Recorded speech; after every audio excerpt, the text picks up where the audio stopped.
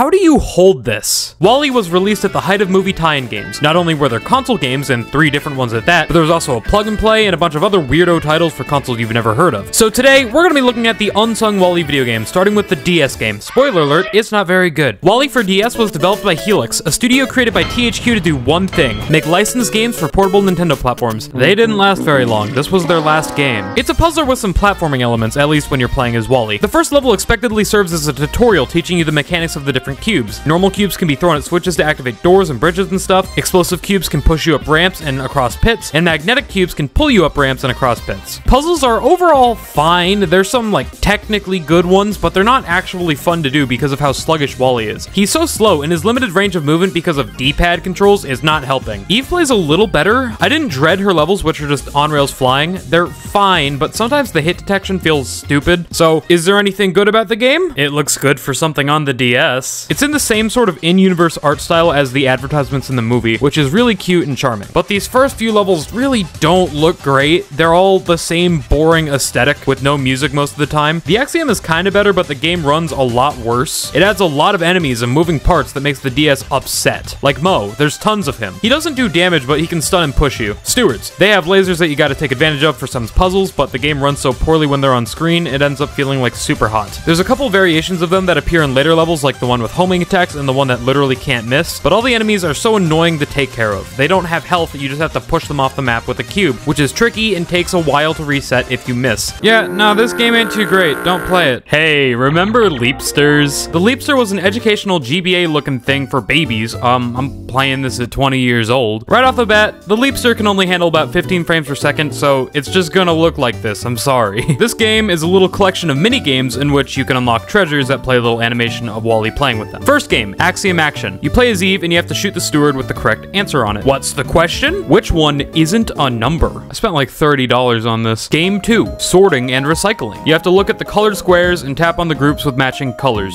Hooray. Game 3, Stargazing. You have to click on the number that the game tells you to click on, and then draw lines in between the stars. I had some trouble with that part. Level 4, Rocket Ride. You point the spaceship at the planet you're supposed to go to, and then press the A button. That's it. Game 5, the last one, thank God. Creative Cube Stacking. Place blocks on the right to mirror the left. Guys, don't play the Leapster game. Holy shit. I had to buy a Leapster for the video because there's no emulator, and now I can't really resell it because it's developed weird dead pixels, but they're yellow. Like, what am I supposed to do with this now? You know, forget the hook. WALL-E is actually a pretty comfortable controller. It's a bad controller, but it isn't the worst thing to hold. It's more comfortable than this thing. This game was developed by HotGen, a toy company behind a ton of other plug-and-play games. There's a big hub world that connects all the included minigames, but also has some stuff to do in it. Trash is scattered throughout the map, and if you collect 10 pieces, you can make a trash cube awarding you with an artifact from ancient humans. I don't know if these artifacts actually do anything, but you can collect a bunch of them. Also with the artifacts, the voice line where WALL-E picks them up is really weird because it's Ben Burtt's unaltered voice. He's the guy who voiced WALL-E and made R2-D2 sound like that. For some reason, they didn't use the Wallified version of this clip, they just used the raw audio. Did someone forget? In the overworld, you can also swap to Eve, who can destroy barrels revealing artifacts or trash to pick up. She also scans the ground and finds places for WALL-E to dig up buried artifacts. Every few minutes, there's a sandstorm that happens that refreshes the map with new trash and artifact locations. The overworld is a really cool inclusion, but we're here for the minigames. There's 3 of them, each having 15 levels and an additional hard mode. Trash Dash is the first one I played. You play as Eve and have to clear the path ahead of WALL-E by destroying trash cube stacks and filling in chunks of ground. On regular difficulty, it's kind of boring, but on hard mode, you have to determine the most optimal order of operations because WALL-E's speed is increased significantly. Though across both difficulties, it's kind of just like, why doesn't he just stop? He has brakes, right? Solar Solver. Here you have to recreate the shape on the floor by pulling stacks of trash. Hard mode features more complex shapes and blocks to solve with, but I don't know, there's not much to say about it. It's kind of simple. Axiom Adventure is the 3rd and most complex minigame. Your goal is to get WALL-E and Eve to the other side of the room by solving puzzles. Eve can shoot dispensers that drop trash for WALL-E to make cubes from and stun enemies. WALL-E can use cubes to hold down switches that open doors, block these lasers that make you have to restart, and build bridges for him to cross. The game can get surprisingly complex with its level design when it uses all of its tools at once. It's really not bad. It's just you have to play it with this thing. The WALL-E plug and play is the best one I've ever played. There's a lot to this package. Like, if this was my only WALL-E game as a kid, I think I would have been satisfied. Do you got games on your phone? WALL-E had a mobile game, not like mobile games of today or the classic era of the App Store,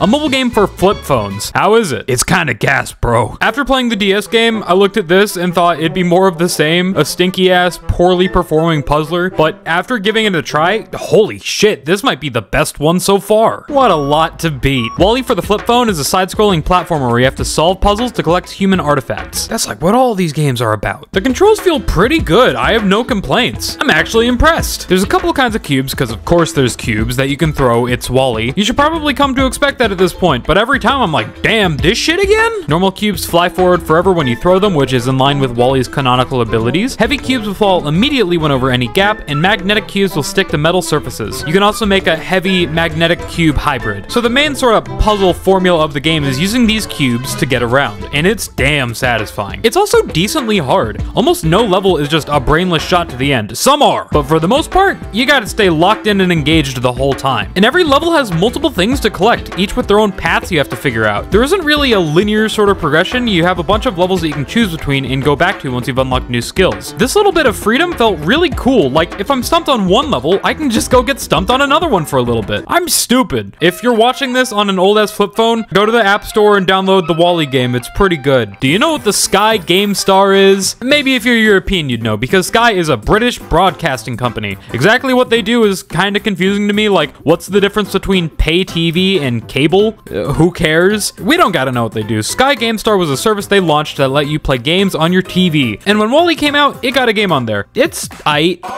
It's an incredibly simple 2D platformer with almost nothing to do in it. It's broken up into 3 parts, each with 4 levels roughly retelling the story of the movie. The first part is on Earth and is just painfully easy. The even WALL-E levels that you flip-flop between have no interesting puzzles or anything in them. There is potential for interesting level design here. The building blocks of the switches, keycards, and turrets are fine, but they're not used for anything. The next set of levels take place aboard the Axiom. They're a little better. There's still not much to them, but it's definitely a little bit of a step up. The next set of levels take place on the Lido deck. And finally, there is a little bit of complexity. Puzzles can span across multiple rooms, you have to be conscious of enemies, and conscious period. These levels are alright, and while I do think some parts can be tedious, like most of my deaths came from me just trying to recklessly speed through the game because I was bored, they're a little fun. And then the game ends. Yeah, like I said, there's not really a lot to this one. Like, it's cool for what it is, but it ain't much. Yo, the V-Smile? The V-Smile was another educational